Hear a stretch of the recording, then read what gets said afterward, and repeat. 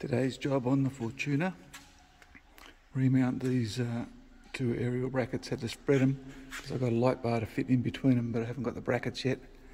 So I've just spread these and got them exactly in line. And to stop them moving, tapped a thread, put a little stainless bolt in there, in the process of tapping this one right now.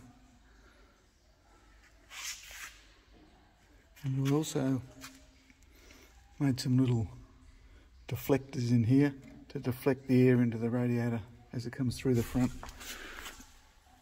through under there. I'll give them a bit of spray with black paint. Next pick will be when I get the brackets for the light bar. Just so you get the idea, I've just sat it there, still waiting on the brackets and the wiring loom.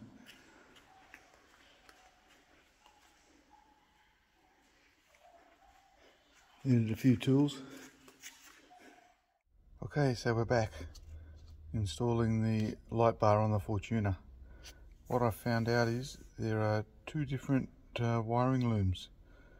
There's a 8-pin plug and a 6-pin plug.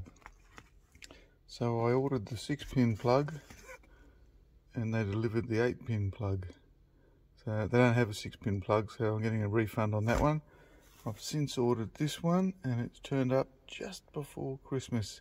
So we're about to give it a try and see if it fits. Watch this space. I forgot to mention these wiring looms are for the LED headlights, not the normal ones. So you need this special wiring loom. This is a 2017 Fortuna. So that's the plug down there. I have to unplug that and then plug these in. I'm going to need two hands, so I'll have to get back to you shortly. So that end of the loom goes into the existing plug, original plug. This one goes into the back of the headlight. I can work out which way around it goes. This one, I think. Click, it's in. And then there should be a white plug here somewhere.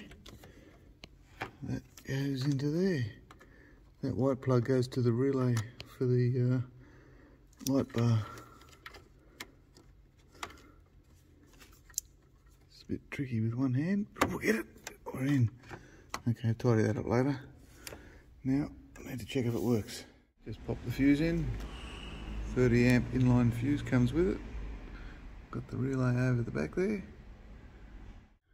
Okay, here we go, test number 1. Low beam, high beam, and light bar. Yeah, a tad brighter.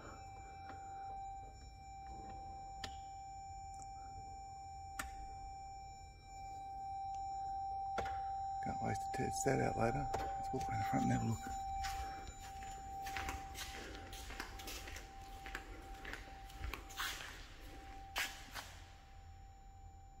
Yeah, she looks bright. Okay, need some nighttime testing. It's only beeping because the engine's not going and the headlights are on.